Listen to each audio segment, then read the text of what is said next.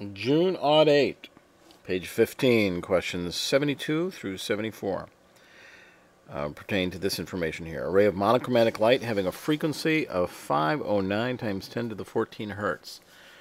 That shouldn't scare you. That's there for one particular reason. It's incident. It hits the interface of air and corn oil at an angle of 35 degrees, as shown in the picture. So that's air, that's corn oil. The ray is transmitted through parallel layers of corn oil and glycerol. Yeah, that happens a lot. Corn oil and glycerol. Delicious. And then it's reflected from the surface of a plane mirror located at the bottom, of course. Where else would the mirror be? Down at the bottom. And then the ray of light reflects back up through the glycerol layer into the corn oil. And the ray emerges from the corn oil back into the air. Yeah, okay. 72, question. Calculate the angle of refraction of the light ray as it enters the corn oil from the air. Show your work, including the equation, with units and substitution. All right, so we know that the angle it hits at, the angle of incidence, is equal to 35 degrees.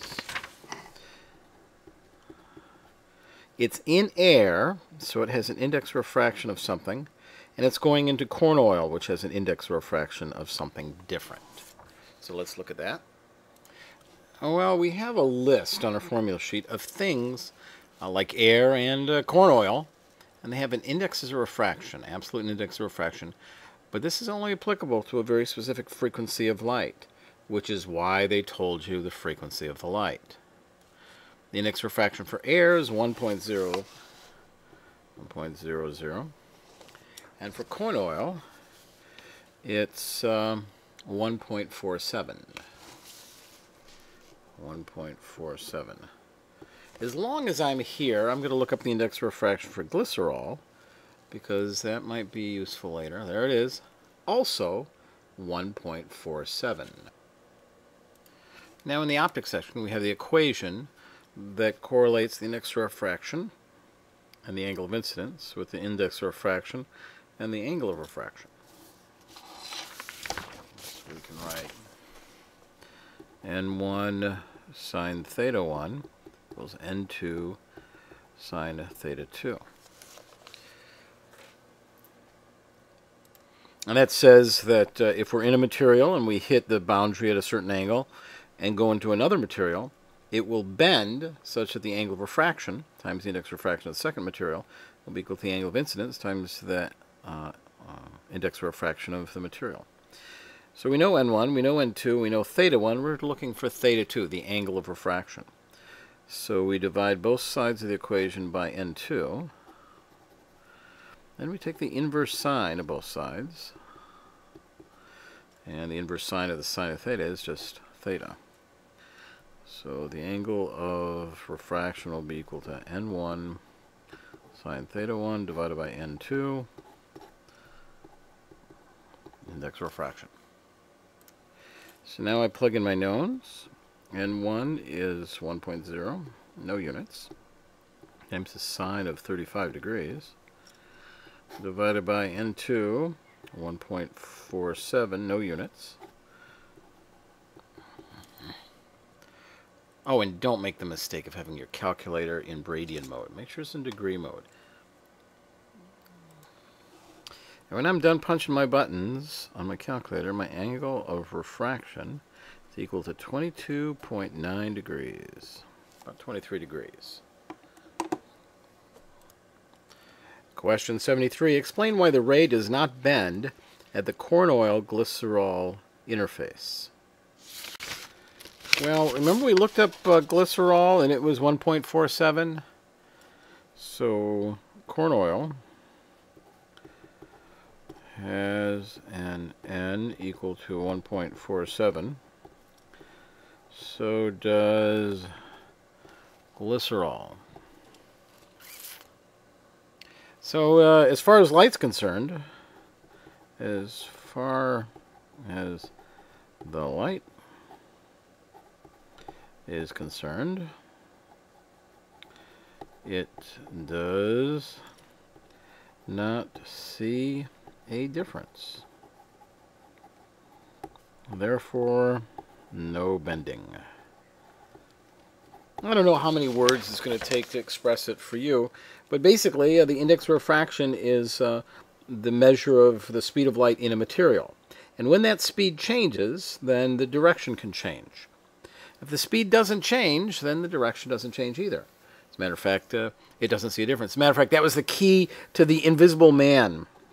It was the Invisible Man, and the idea was he drank a fluid that gave his body the same index of refraction as air.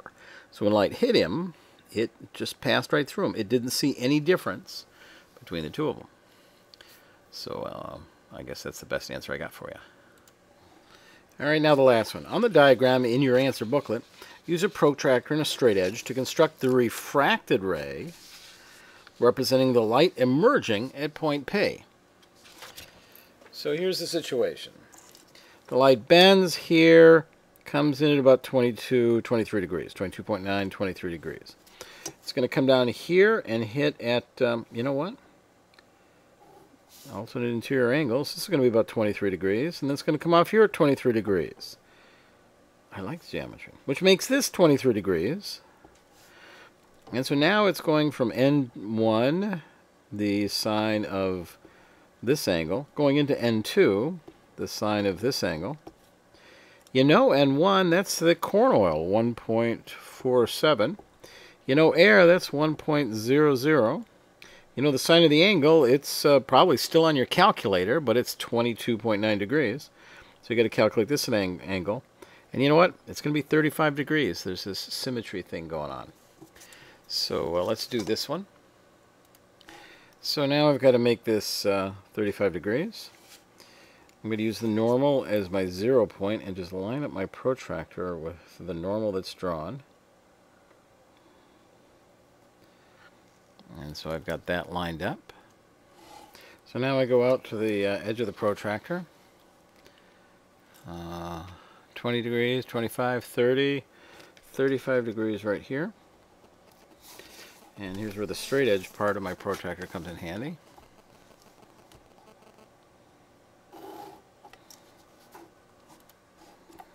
And this angle is going to be 35 degrees.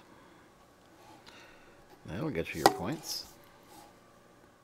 I'm going to try to fit in these last two, 75 and 76. They both pertain to this nuclear equation. This thing hits that, it turns into that, that, and that. There's a list here showing you what those different things are. Determine the difference between the total masses of a proton plus lithium, the proton plus lithium, and the total masses of the two alpha particles, a pair of these. So what's the difference? So I've got this thing, which has got a mass there, plus that thing. You add the two of them together. That's equal to the total sum of that mass. And that total mass turns out to be 8.02383. And they want you to compare that to the mass of two of these things. Get out the calculator. Actually, I don't think I need a calculator. That would be 8.00520. And now subtract this from that. Question 76. Determine the energy in mega electron volts produced by this reaction. There's a conversion factor on the front. 1 universal mass unit converts directly into, look at this, 931 MeV. So if that's my conversion factor, 931 MeVs is 1 U. I can multiply that by my 0.01863 U's, and it'll tell me what my answer in MeVs. And it turns into about 17.3 MeVs. Yep, that works. That exam is done.